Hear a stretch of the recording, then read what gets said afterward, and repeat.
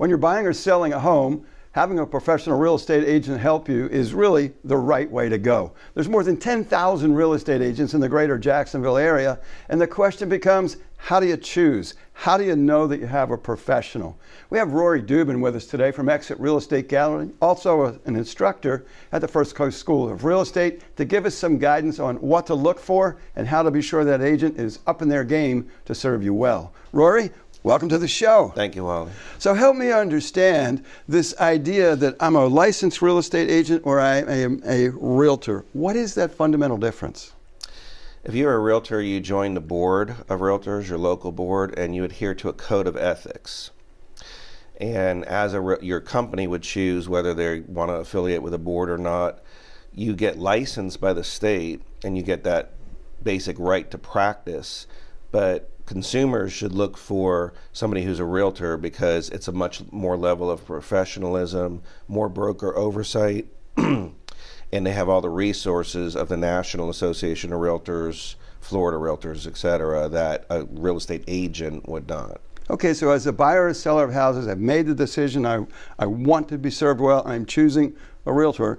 How does the cream settle again? What programs can agents do to set themselves apart and give me comfort I'll be better served? Well, Wally, that's a great question, because as a manager, one of the things I've seen go down a little bit, and the consumer sends it too, is a level of professionalism in the industry. And as you know, our local board of realtors has about 9,100 realtors. We're increasing at the rate of about 100 per month. And although some are leaving, that's not a net number, but you have all these brand new agents coming into our industry. In some companies with 1,000 different brokerages in our area, some companies have very good training, some don't. So a big push for me as a manager, not only within our own company, but just in the industry, is to raise the level of professionalism. When I went to the National Association of Realtors meeting this past November, they unveiled a program called Commitment to Excellence. And realtors can find that very easily at c2ex.realtor. And that program is a self-taught program. There are videos, but basically it goes through the levels of professionalism and increasing your professionalism as a realtor in the industry. It goes through the code of ethics. It goes through data security for your consumers. It goes through basic sales etiquette. And that's something that not every firm has it, but it is a way that an individual realtor, no matter where they're at, can raise their professionalism, and then you are officially endorsed by NAR as somebody who's completed that Commitment to Excellence program. And what should I expect as the consumer?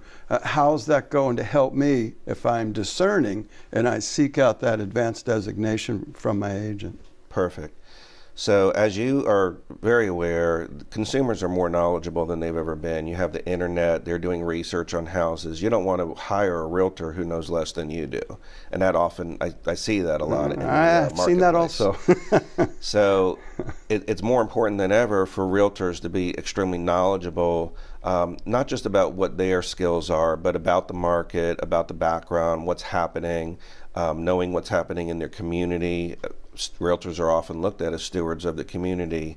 Know what's going on, know what's happening in the mortgage industry, know what's happening at the national and at the state level with real estate. What are the trends? I work with a lot of investors in addition to home buyers for themselves, and investors are going to expect you to know that, or else you're not going to be working with them very long. So it's just being at the top of your game, having industry information, having economy information that goes beyond real estate, and continue investing in your education too. As you mentioned, I'm an instructor as well. I felt it incumbent upon myself to my entire career to get additional knowledge, to take these certifications and designations that NAR has. And I realize, and you've mentioned it in your class, I was fortunate to take your Certified Protection Expert class.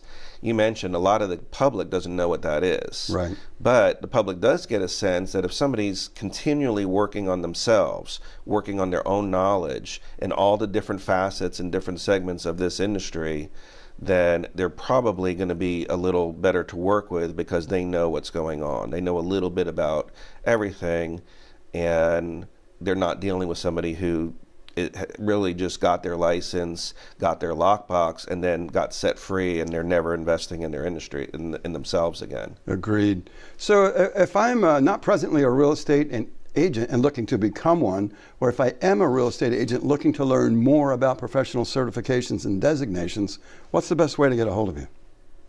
Anybody's free to reach me at my website, roryyourrealtor.com.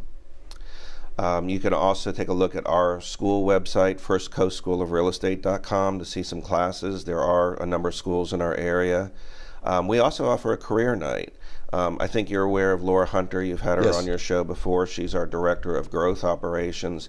She teaches a career night twice a week at locations all across our 6-county area. As you know, we have 7 offices. Right. And that career night lasts about an hour. And it's a very good overview. It's not really pushing exit down somebody's throat. It's really an overview of what it takes to be a realtor, the hours, the education, typical day in the life of a realtor. And I recommend going to something like that, a career night. Make sure you want to do real estate, what it's all about, because it's not a steady paycheck, as you're aware. It's commission business. And go to one of those career nights, make sure you want to do real estate, then find a good school and get your license. My last piece of advice on that, don't take an online class. I'm not a big proponent of those, not only because I'm an instructor. Pass rates are much higher when people go to a real estate school. Excellent. I want to thank Rory for all the great things he does in the community, for things he does to elevate the profession. Fine guy and worth a conversation with.